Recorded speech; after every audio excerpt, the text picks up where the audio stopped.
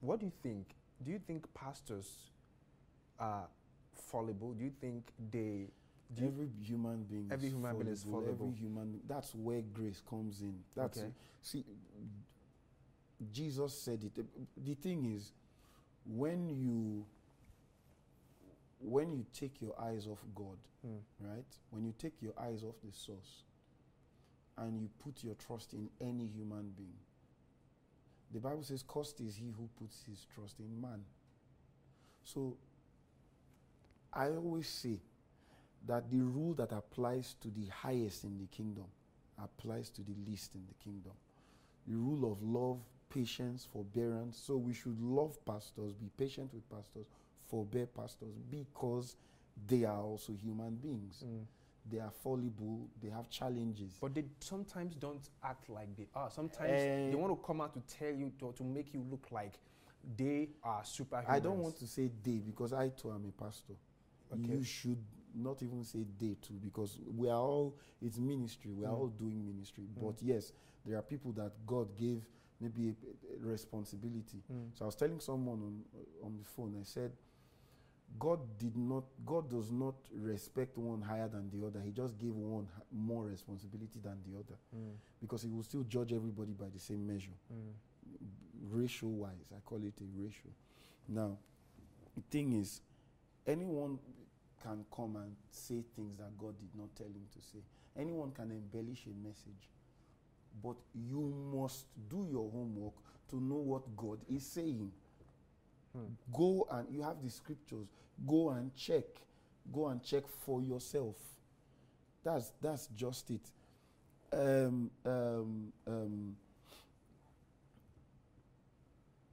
Jesus told Peter, I said, feed my sheep. So we are the sheep of God, of Jesus, right? And then there are caretakers who take care of us till we are man enough to handle our responsibility in God. Now, there's a difference between the gift and the fruit. Gift, God gives gifts to anybody he wills. But fruit comes through maturity. You understand? Having walked with God, having walked on yourself and allowed God to walk on you as you're walking with him, you know. So not everybody has those fruits.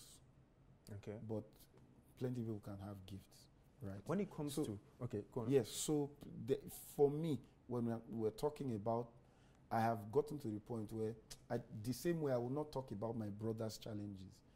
I will not talk about a pastor's challenge.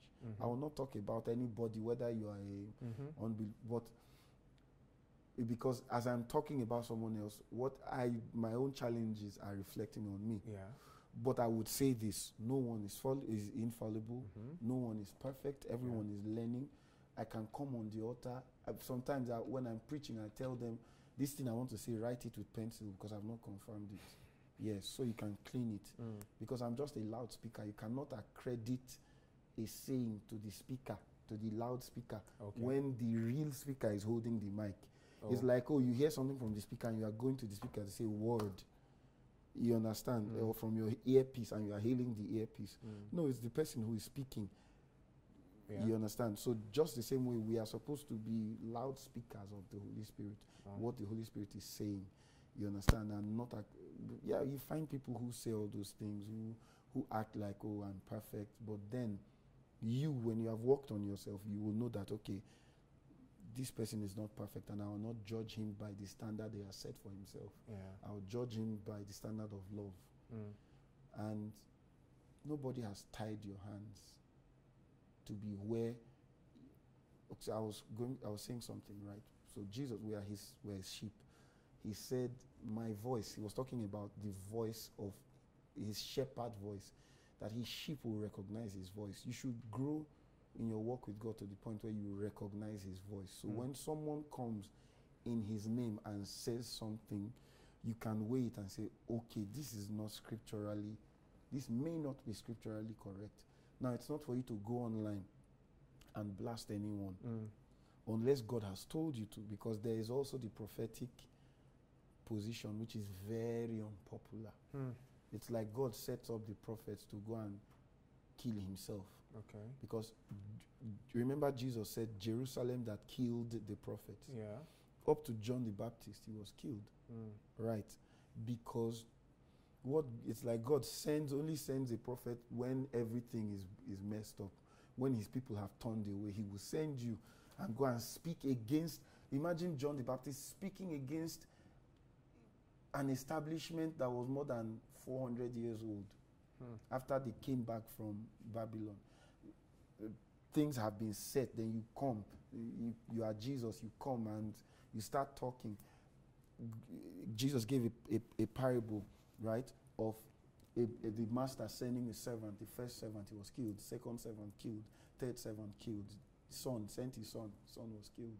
So the position of the prophet speaking against maybe, and God always sends those people to his people. So it is for you to check, what are these people saying? Is it true? You understand? And most of the times, prophets are they are disorganized.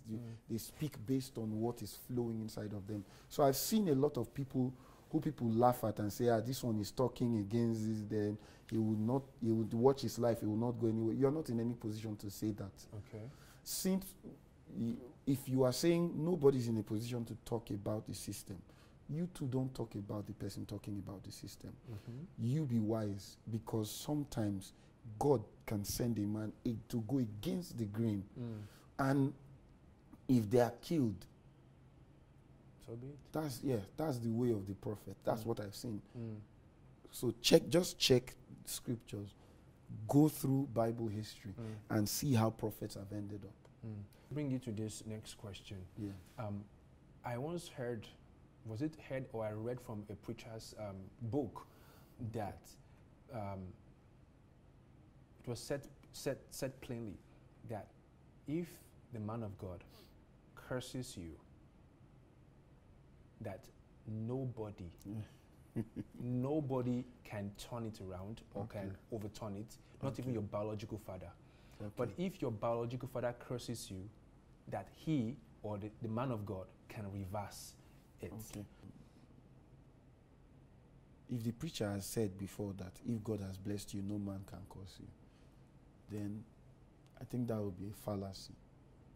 If I've told you that you are blessed, in Abraham you are blessed and no man can curse you, then the only way you are cursed is when you are walking against the Holy Spirit. If you are walking against the Holy Spirit, making crooked the straight way of God, then you are opening yourself to a curse. Then I can speak, any child of God can speak against what you are doing, as long as he is standing on the highest authority and speaking by that authority, not by his own what's it called? Not ideologies. Yeah, not by his own ideologies. So that idea of maybe somebody can curse somebody and it's irreversible. Well, if you don't know who you are in Christ, man can curse you. If I curse someone who is in Christ, I am cursing Christ. Paul was persecuting the body. Paul was persecuting the church. Locking people up. Those people were not apostles.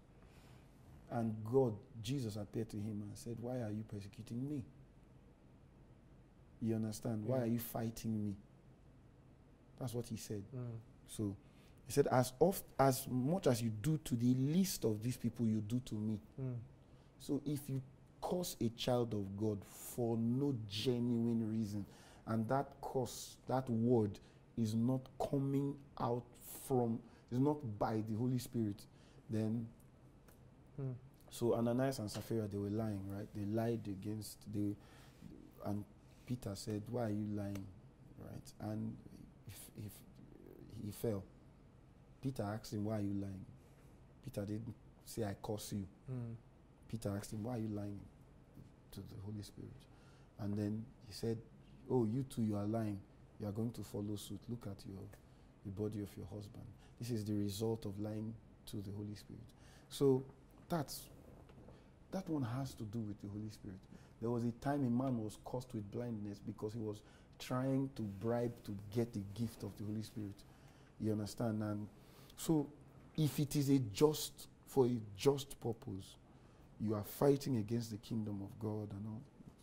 But then a man who walks with God, who walks close with God will be very, very, very, very slow to speak how much more curse. You know? So even James was saying, how can you with the mouth that you bless also curse? That you bless with also curse. So yeah, I don't think there's any need for that kind of talk to come up. That's what do you think? Let's come down to one of the most arguable thing in present-day Christendom. What do you think? What did Jesus Christ say about tithing? Okay, well, Jesus was under Jewish law. He just mentioned, he was talking to the Pharisees, right? And was saying, you guys pay tithe of all those things, mint and all those things, but you leave the weightier matters of the law. Now, if you go statistically, there was no place where it was written that the apostles took tithe, right? For me, tithe is like a partnership. Okay. Giving in general is a partnership. So there was a Gentile called Cornelius, a Roman centurion, that was giving alms to the poor and praying to God, right? And God sent an angel to Peter. He sent an angel to him too in the dream and said, I will send your men to go and get someone from Joppa, right? In a house, Simon, the house of Tanner. The house of Simon the Tanner. Simon, yeah. And then you find a guy there. So Peter also, God spoke to him in a dream. So it wasn't because, he paid tithe. It was because he gave and he prayed. It was the order was prayer and giving, your prayer and your alms. What happens, when I pastored, I discovered that the Bible is not telling you to give to be blessed. It's telling you to give because you are blessed. Okay. So people say when you give this amount of money, God will bless you. I now ask, who blessed you with the small one that you are giving? Because Satan doesn't give. So God gives the seed, right? So yes, in the new covenant, if I want to give 10%, I give it out of love. If I want to give 20%, I give it out of love.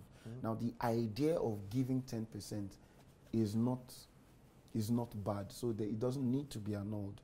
But the idea of giving it a name, putting a blessing or a curse on a condition on it, compelling people to give out of fear, that is where the problem is. So I can give 20% if I want. In fact, I don't count percentages. I just go, God says, give to this guy who is working, give to this need in church. Make sure. So it's like I am telling God, you own my finances, and I'm using this particular amount, to remind you that you own it, and to remind myself, that what I have is yours, and what you have is mine. So in the New Testament, God has taken all from us. Everything. So you can give 100. So you can give it. Must you give it to the church? Must you give it to the church, or you can just give it to someone? I give it to the work, or someone who. I give it to the work. The work of what? The work. What work? The work of the gospel. Okay. So the work doesn't have to be in church. The work can be, there's someone who always sweeps the church. Okay. Or there's someone who always comes to church that has a need. Or there's someone on your way to church, the person comes and knocks on your window.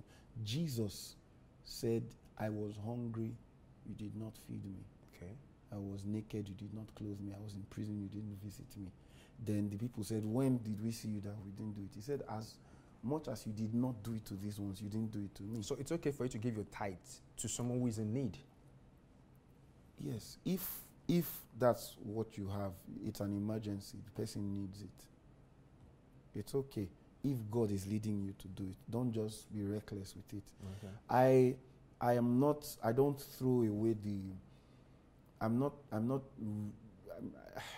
say I've not built a tabernacle around it to say, my tithe, I must give it to. And every giving was meant to meet needs, not to enrich anybody further. You understand? So you should be thinking about giving that person that doesn't have. So God is more concerned about meeting the needs of the people, you know, than just giving for giving's sake. So yes, tithing must go into meeting needs. It met the needs of the, if we go to the Old Testament, it met the needs of the Levites. The priests took the offering, the sacrifices. The Levites were taken care of by the percentage that people left. There were times where people would leave, God would tell them to leave a fifth of their produce. You know, it's still under contention, but no one should stamp a law and say if you don't do it, you are doomed, you are cursed. It's not, that's not Christ. That's not Christ. The disciples, there's no evidence that they took tithe from anyone. So, but they you know, there were times where people would give to take care of their provisions. Yeah. So there's no way they could have taken tithe because they were in Jerusalem. You understand? They were in a Jewish community, and it was the high priest or the Levites that took that 10%. So they would have been killed if they had found out that, oh, these guys are taking the position of Levites, whereas they are not. So yes, they were. The church is founded on generosity. Okay. Right? One of the foundations is generosity. So there should be no time where a minister is complaining, or where a minister should complain, or where a minister should be in lack. Because as you are being ministered to spiritually, you owe. So there are levels of giving. So when I give to my pastor, I give out of love and appreciation, not out of compulsion. But when you give to your pastor out of love and appreciation, which is okay, and then there is someone who is not in that position of a pastor who is also in the church. Of course you give. Okay. You should give. Because we find people who will say, you know, if I give to the pastor, you know, I would give, I would receive. The soil, right soil. The right soil. So fertile soil. It's a level of understanding that God is breaking. And God is telling us, come up hither. Because, you know, at some point I believed it, but I sat down and meditated. And I remember what Jesus said, if you give to this person, you've given to me. He who lends to the poor gives to his maker. You understand? So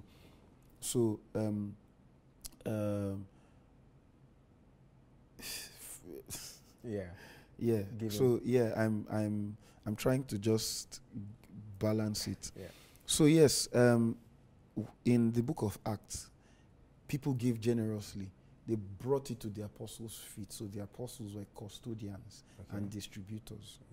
So when I bring something to church, I should expect that it will be used for the welfare of the people, especially those who serve, who serve and will need, you know, one or two things, right?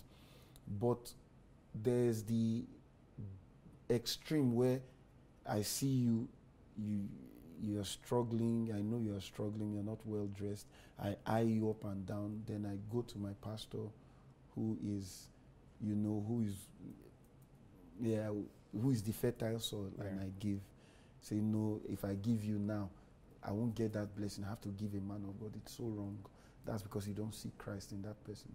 So it's like the story of the Good Samaritan, where the high priest saw the guy on the floor and tried to avoid him, because if he had touched that guy, blood would have stained his garment. He would have been unclean for 7 days. So it was more about, let me go to the tabernacle and serve my Lord. Because this guy now will make me unclean. The same thing with the Levite. Then the outcast goes and does the job, because following Jesus, you understand what God was trying to say in the law. So it wasn't the garment that made you a priest. It just represented your priesthood. What made you, what you are a priest, why you are a priest is to do God's work. With or without the garment, you are a priest. It wasn't the garment that was ordained. The garment was just put on you after you were ordained. So he puts all those things above the real work that a priest should do, which is minister on behalf of those who are dying. And you see one dying and you avoid your job because you want to go and, you know, show yourself in the temple. You know. I prefer to focus on the truth. and take our eyes. Let's focus, because I've been in that position for a long time where I lament everything that's going on in the church, and God tells me you cannot cancel what is real because of what is fake.